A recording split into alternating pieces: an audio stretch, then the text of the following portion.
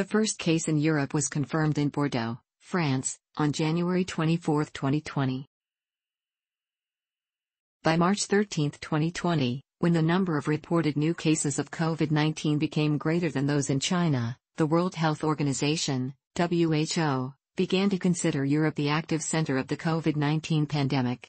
By May 22, 2020, the WHO said that South America was now experiencing a worse outbreak. By March 17, 2020, all countries within Europe had a confirmed case of COVID-19, with Montenegro being the last European country to report at least one case. At least one death has been reported in all European countries, apart from the Vatican City.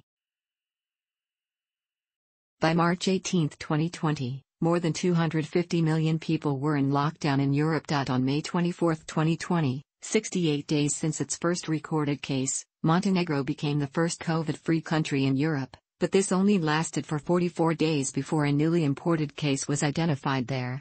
The European countries with the highest number of confirmed COVID-19 cases are the United Kingdom, Russia, France, Spain, and Italy.